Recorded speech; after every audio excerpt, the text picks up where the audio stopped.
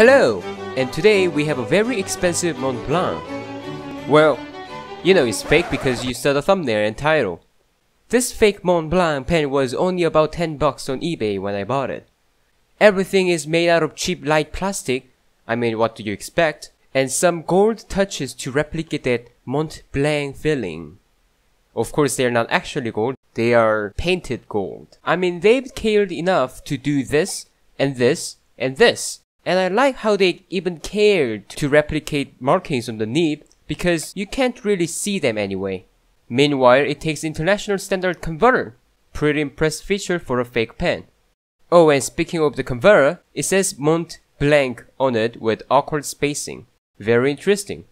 Well, it's a pen so it should write. Or so you thought. It doesn't write well. It constantly stops writing whenever you take the nib off the paper. And the ink flow is just terrible. Oh, in case you're wondering, it writes like a broad nib. But that doesn't really matter because you can't write a thing with it. So in a nutshell, don't buy this. Save yourself some money and buy some sunchip and coke at your local grocery store. This video was not sponsored by sunchip and coke.